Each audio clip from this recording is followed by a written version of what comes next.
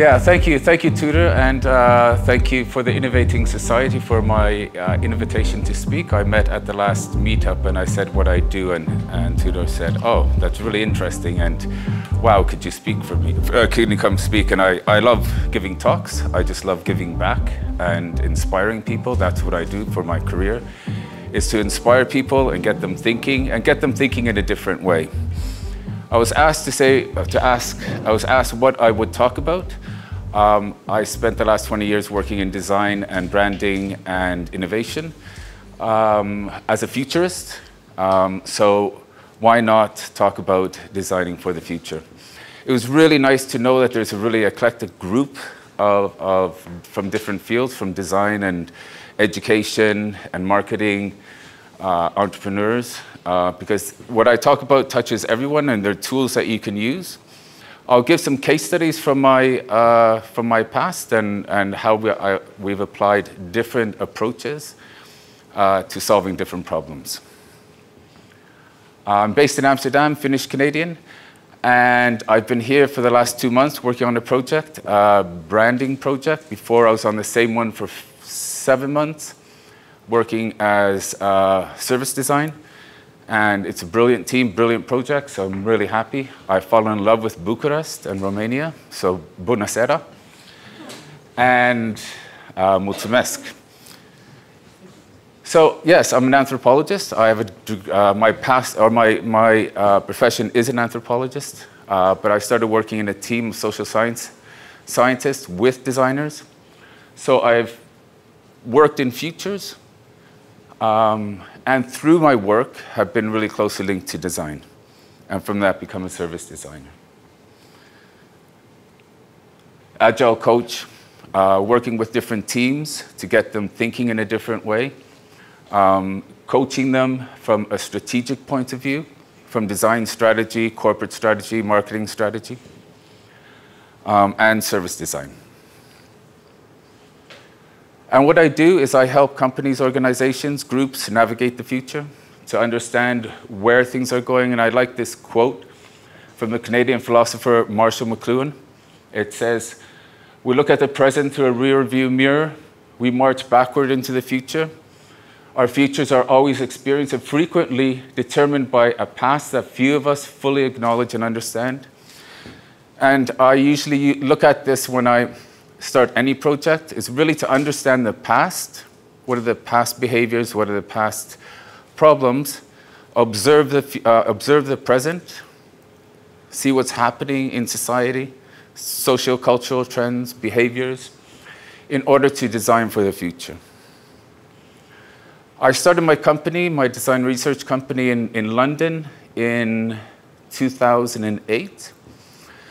And it was a time that Obama was being inaugurated for the first time, and I was sitting with a friend in Soho House in London, trying to figure out a name. And he said something about created equal, and I said, hey, that's what I do. I think that what Tudor said as well is when you have a community of people getting together with different thoughts, different perspectives. All our brains are trained differently from our culture, from our education. When you have this synergy of different ideas and different perspectives, you come up with the best solution. Whether you're a designer sitting with a marketer or a chef or an engineer, you all talk different languages, but together you can create the best solution. Just a bit background. So my background's from Nokia. That's where I started my career. Really look at annual trends and socio-cultural trends, working on very innovative future projects, for example, gaming, future of gaming, future of multimedia, fashion, all of these things that aren't necessarily to do with technology, but we brought the outside in. This is happening in fashion. This is how it could be translated into an app or an application. And from there, working very closely with design, designing and concepting and innovation. In my, when I had my consultancy in London, and now I restarted my consultancy in Amsterdam.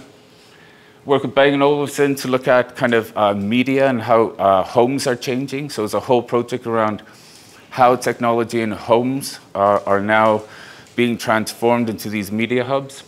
And so they created a whole ecosystem based around our designs. Herman Miller, I'll talk about that later. Absolut vodka, did a project with them. What is a future drink? M&S Food, Microsoft, and some others. Yeah, and then Dell. I was 5 years as a futurist for Dell. I'm just going to take a little drink.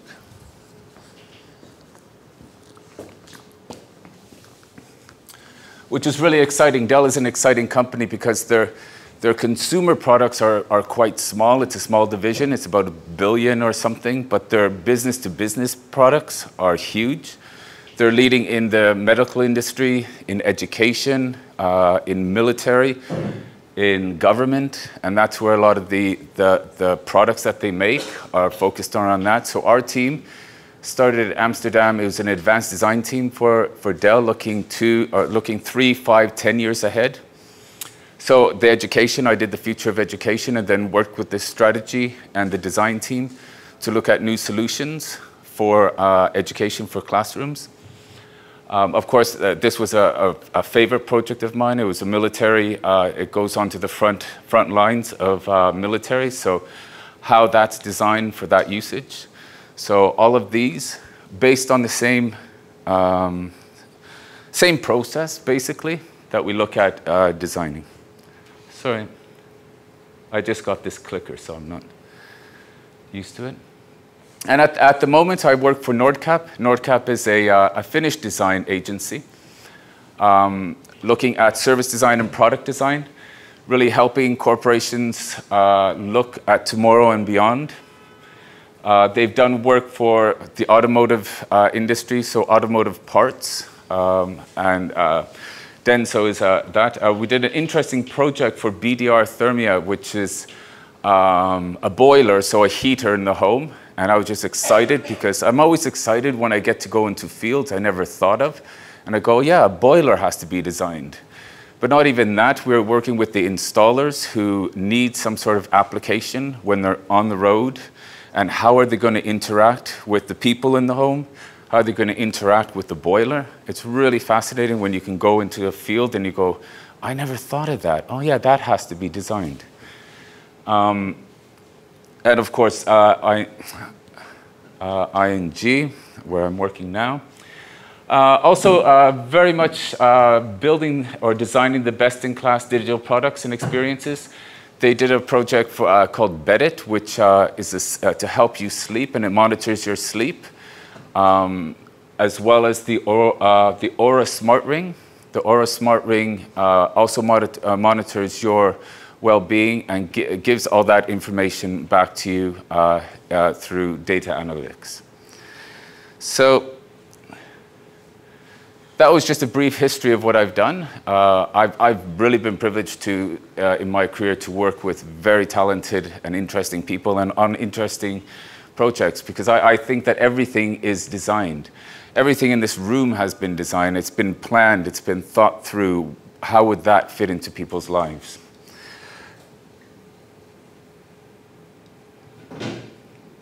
So the next slide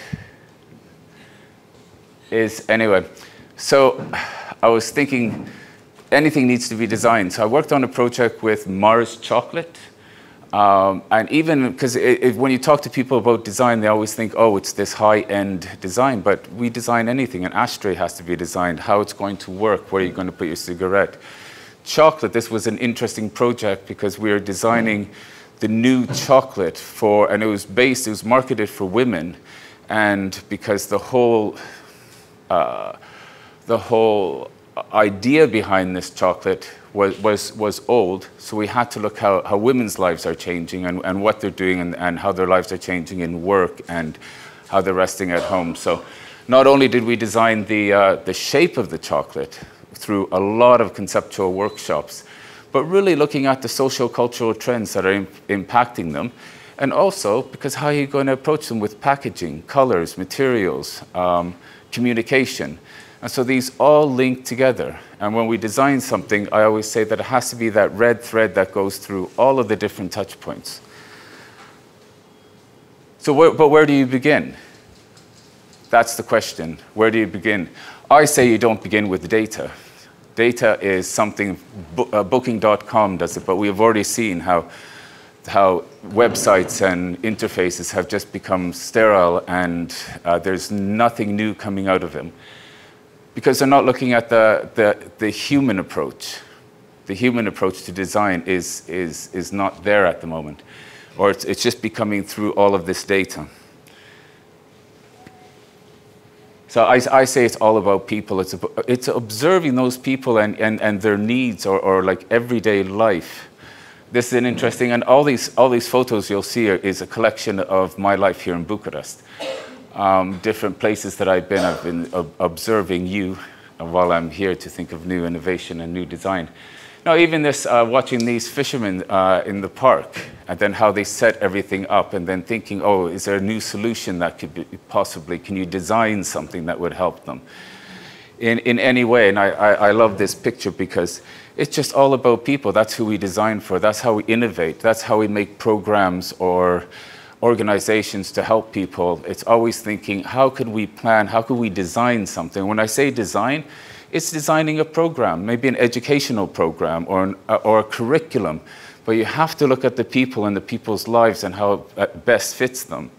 Medical, cuisine, everything, hospitality, everything is designed because we have to think how best it will fit into their lives. And how do we do that? It's through empathy.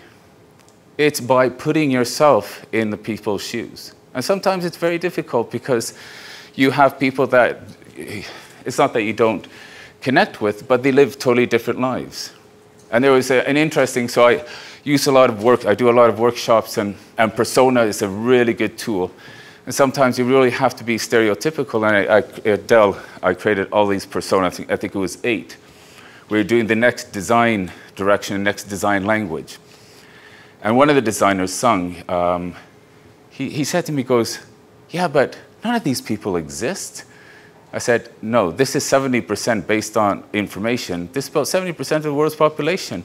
But Sung, you go to a certain type of restaurant, you go to certain areas, he's a designer, and so he's in his own bubble, but we can't design for designers, we have to design for people. So we really have to kind of stretch our imagination. How do we do that? Is having empathy.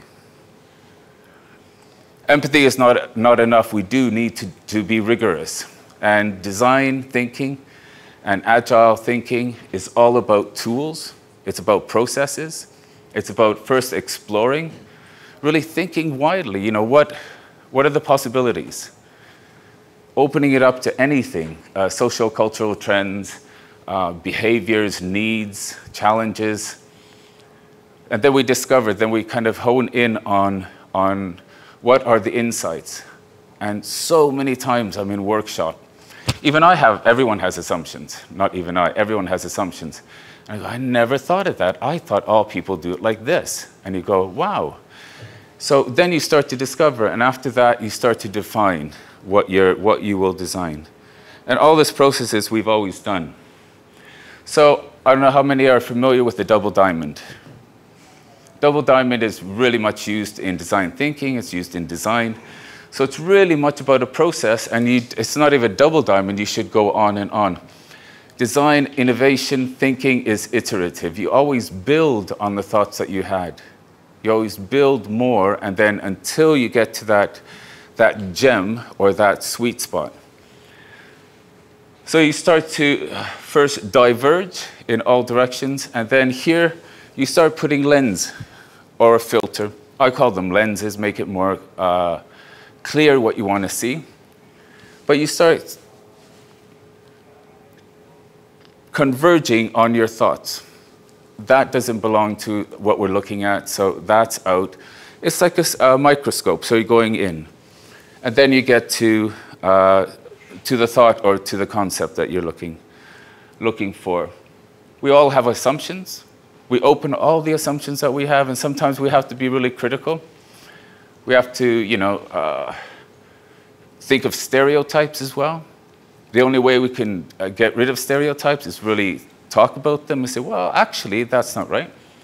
We come to a hypothesis after we converge, we come to a hypothesis, and once again, open it up to new scenarios. Create a bunch of scenarios that some might be way blue sky thinking, some might be more realistic. But to have an array of these scenarios, because what you do next is then you, once again, you converge on your thoughts, and then from that you can come up with the concept that best suits the problem or the research question or the problem. This goes to scientific research as well. This goes to education as well. So you always open up to the possibilities and constantly going down. In a repetitive, iterative process where you keep on learning. But you need tools. So you have trend management, you have ethnography, you have personas. And these play a really key role in innovation and design. It is structured. I did a project on creativity, ethnography around the world. And a lot of people think creatives are all out there like this, and they're very structured. It's about using one tool and then moving to another tool, to another tool. It's about a process. And innovation is the same. Nothing just pops up. It comes through hard work, hard thinking, and slowly you get to that point. Writing a book, writing a thesis, same thing. But it really does, what innovation, in my point of view, is about, it encompasses anything newly created that has an impact on the world. So a small adjustment to something could be an innovative way. Never thought of that. Oh, that's new. But it's something that exists, but you've created something, added something, that it changes, and it changes to something. I love this photo because there's so many innovative things that you could see there. They all have a need. They're going somewhere. They're going to church. But they all have some sort of need. The sellers also have a need, but there is an innovative thought. Oh, I'll set up a table here. So when you think about innovation or design, it's not designing a product or it's not designing a service. It could be just innovating or designing something that is something good for someone. It betters their life. But it is understanding. So once again, it's really taking what you see and how it fits into their behaviors and how best fits into their lives to create that opportunity. And this way we can get a clear vision of the future. Everything we design is in the future. 1 minute is in the future. So when we think of future, we don't have to think 3, 5, 10 years. It could be immediate future as well. How can we do something that changes to make an impact that changes something that there's a challenge or a friction? And that's why I love what I do, and that's why it's exciting, because there's so many things that you can find that you can improve. The world would be boring if we didn't have to improve anything. But I always say it's about informed intuition. Informed intuition is a concept I created, or I thought of, because I was giving a lecture in Buenos Aires Design University, and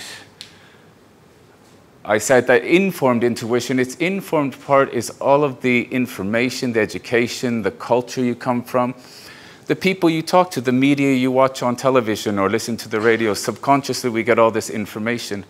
And at one point, all of they collate. And through that synergy, you go, that's it. It could be anything. It could be, in hospitality, it could be a chef. It could be designing. It could be education. Oh, that's it.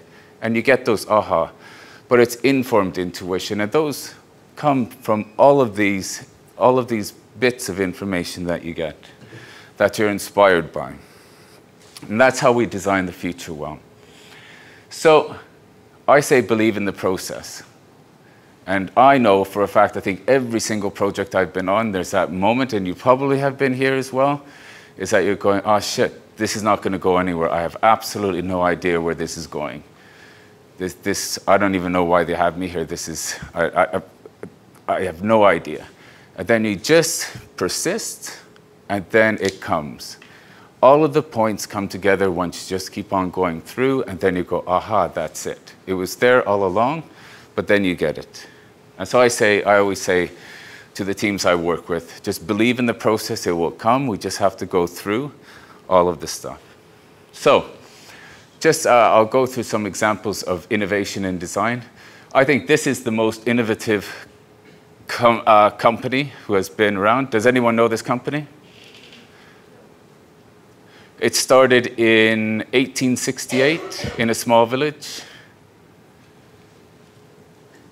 No? Maybe you know these. Maybe you know this product. This is from the 1960s. So very innovative, going from pulp and paper to rubber and wiring, televisions and toilet paper.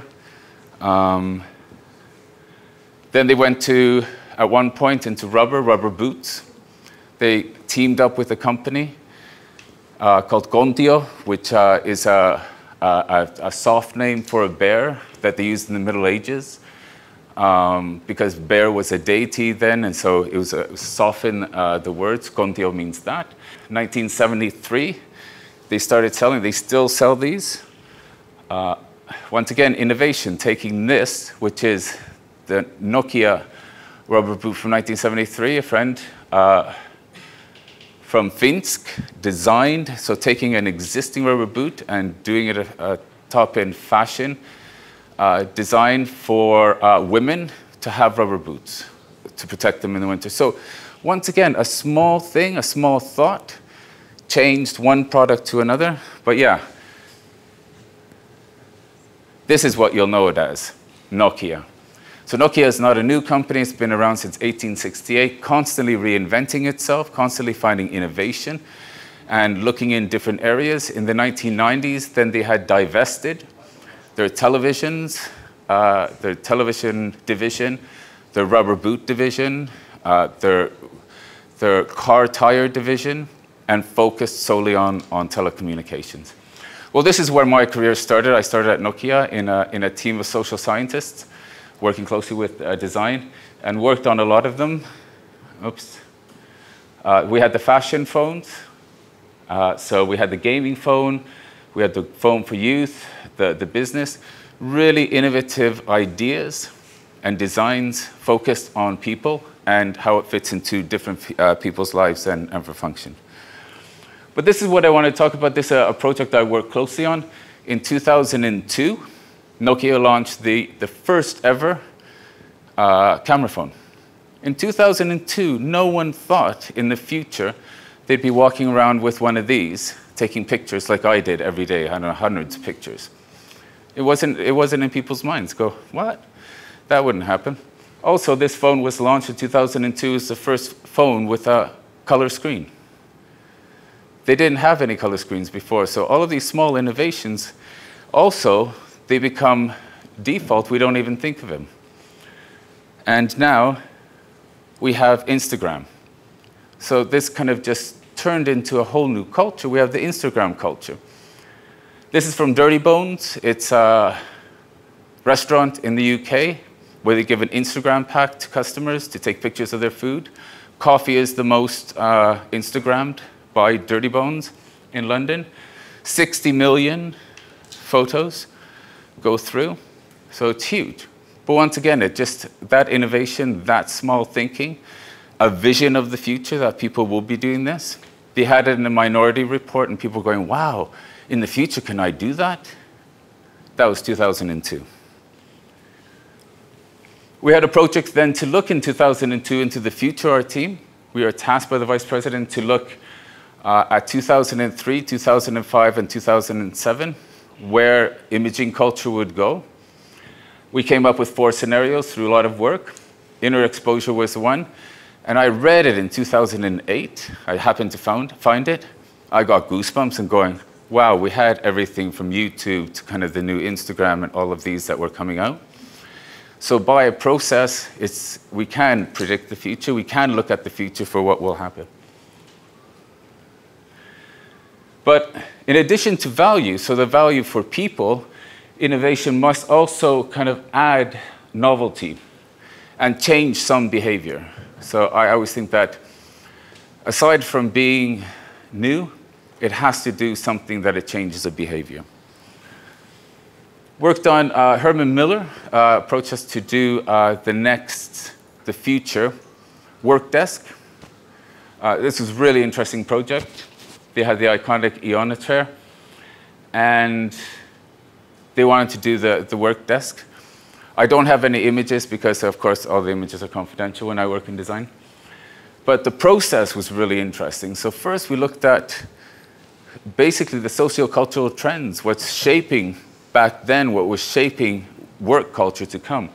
We already see that we looked back then at hub space, connected essentials, frictionless and easy echo, which is for you guys every day now. Back then it wasn't, and we took a group of executives and had them work 3 days, 3 or 4 days, I can't remember, in Herman Miller's space in the UK. We were behind a glass, and then we watched. It was fascinating. We watched their physical interactions. Of course, hearing them, but not interacting with them, just seeing what they're building nests. And we all do this. Some were putting their pictures, even though they're there for a few days. Some were building barriers. Some were keeping it open so they can talk like this, how they're adjusting their equipment. Extremely fascinating. But on top of that, we did in-depth interviews. So on top of understanding how they physically and their physical needs, we also looked into their psychological needs and came up with really interesting themes, which then were manifested in the design, in the designs. So of course, this is just kind of the themes that new areas, new ways of working, new ways of sitting, and the whole interaction that people have.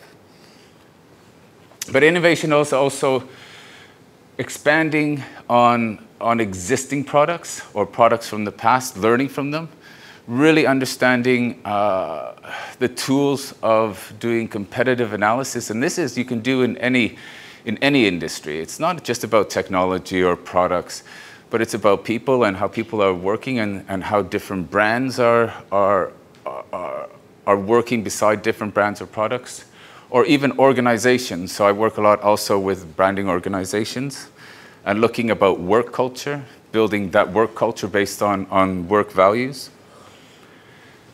So yeah, so doing a project with Samsung on a camera project, but looking first at what's out there and what can be improved and how people are using them and why. Are they prosumers? Are they just mass market? Are they just average users? So really looking at the usage, and this comes from a different angle. It's still thinking of people, but it's really their behaviors. And we could do this in a lot of ways. Once again, looking at, and then yeah, I created Hipster. So looking at the kind of the social cultural trends that also impact not only what is out there, but also kind of impacting usage at that time and where society is going. I think this was for a Panasonic project of looking at the future television, and we did ethnography in homes based on kind of this home entertaining. As we know that I did a lot of studies on home and the psychology of homes when this was the time of the crash. So whenever there's an economic downfall, people revert and we go into homes. Then home entertainment becomes very important. Ordering in, I don't know how that's going to work because everyone orders in now with sex, ordering sex in, ordering food in. No one leaves home anymore. So I call it the takeaway culture. It's one of my trends. Everyone's just taking away everything, ordering it in. But that happens in homes. But yeah, taking all that information, using affinity walls, which is a technique from a Japanese anthropologist of how to link these different ideas. So looking at kind of the physical objects that are out there, how people are using, what are the behaviors and sociocultural impacts, and then coming up with ideas. Companies that are considered innovative are the ones that foster and encourage curiosity. And I think curiosity is one of the key vital virtues of people. If you stop being curious, you're over. You know, you're curious to learn, you're curious to understand and wonder. And so curiosity, I think, is the core of innovation and design. It's kind of thinking what will happen or what we can do. This is Royal Caribbean International. We worked with them in Miami to look at the cruise lines. Their fleet is already designed 5-10 years before because they have to with the technology and the leading technology, and plus health and safety on board. So that's all designed beforehand, but absolutely fascinating to be able to see behind and what happens in this industry as well, because I've never been. So we were tasked to look at what will be in the future, what will people do on these ships, but really understanding the behaviors, and based on the socio-cultural behaviors, what will be.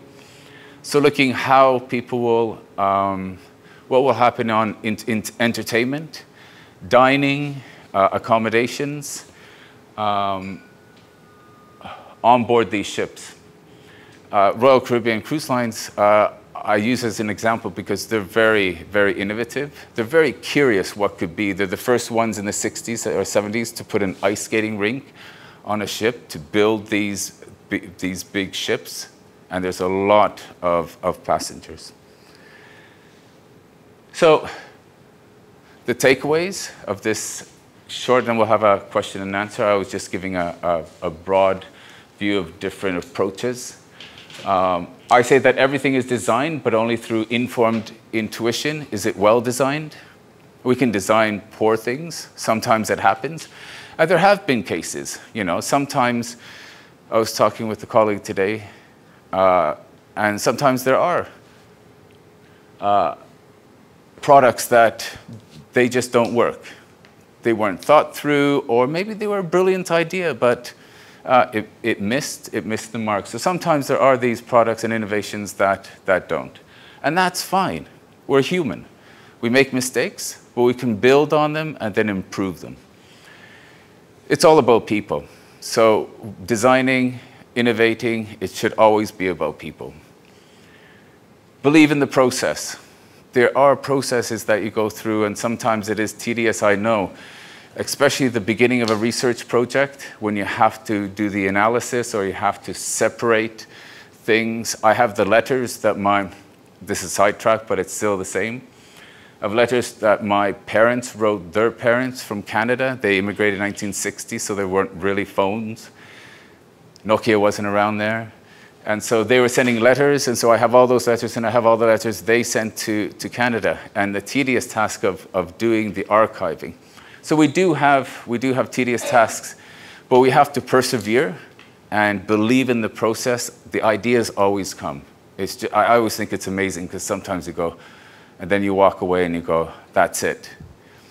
Collectively, I believe in working in teams, and it is a community. That's where you get the best thinking. And it's a collective thinking. I don't think it's design thinking, it's collective thinking, and I think that's where we'll be heading, more to a collective thinking, because we just have different brains and different experiences. The last point is always be curious. There's always something you could learn from another person. Just talk to them, because it really goes, wow, I never thought of that. Or you learn something new about yourself. And that's the most important. So I say, now shove off and design for the future. Mulțumesc.